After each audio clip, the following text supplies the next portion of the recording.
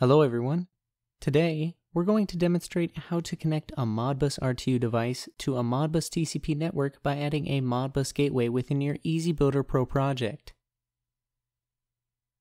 To begin, let's open an instance of EasyBuilder Pro. And in order for our device to function as a Modbus gateway, we'll need to add a Modbus server driver within the Device tab of our system parameters.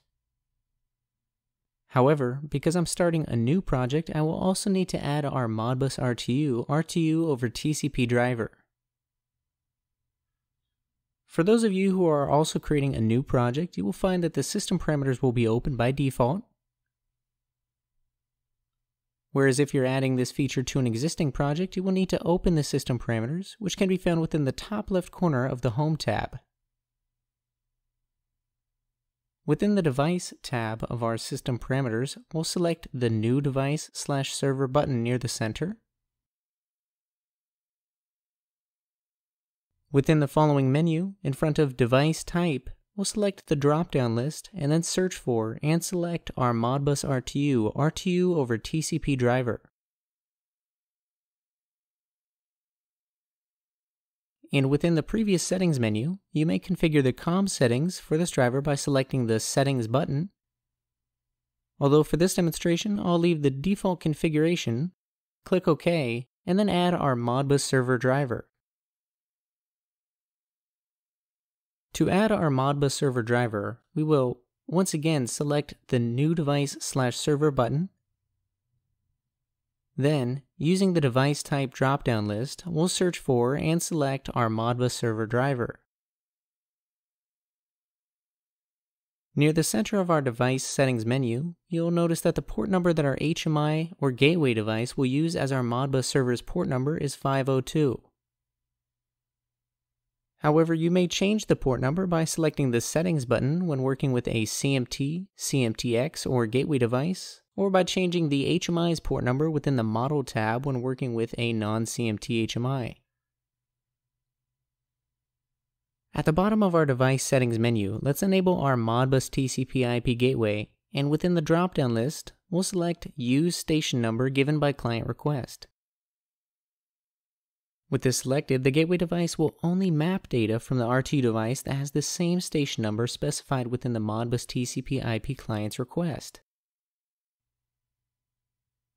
Next, we'll select the Address Mapping Tables button, and within this menu we'll define how the memory allocation of our Modbus RTU device will map to our Modbus TCP IP server.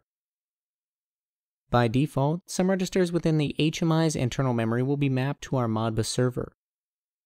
But by selecting a table within this list and clicking the Settings button below, we can remap this table to target our Modbus RTU device. To do this, I'll select the first table within this list and click the Settings button.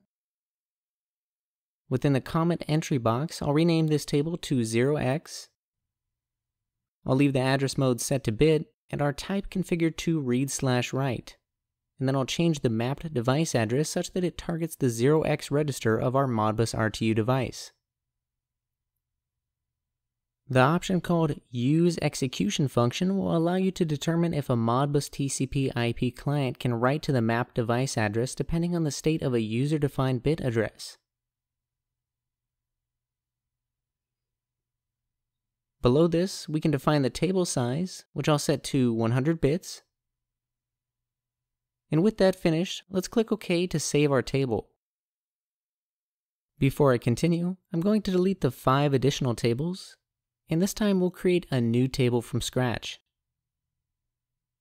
To do this, I'll select the Add button, and within our settings menu, I'll type 4x within the comment box. I'll set the address mode to Word, and the type will be read/write. Within the Modbus and map device address entry field, I'll configure both to the 4x register with an offset of 1. I'll define the table size as 100 words, and at the bottom you'll notice a new field, with which we can specify a method of conversion that will allow us to swap the high and low byte, or high and low word data associated with our Modbus registers. although for most applications, specifying a method of data conversion will not be necessary.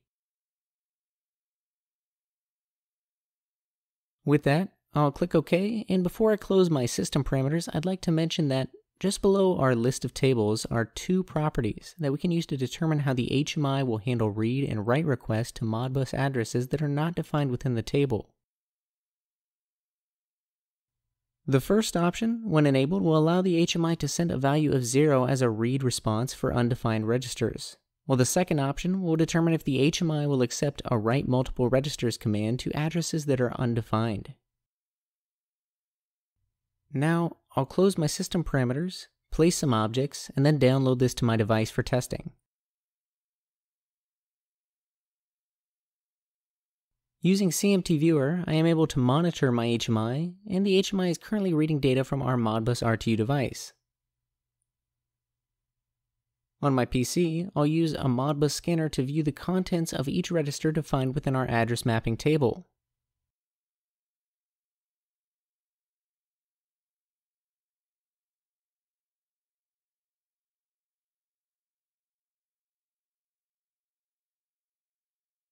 And you can see that this data is both current and accurate.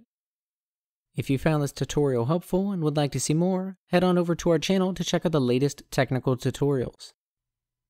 Feel free to check out our website as well for free demo projects, user manuals, and more. Thank you for watching.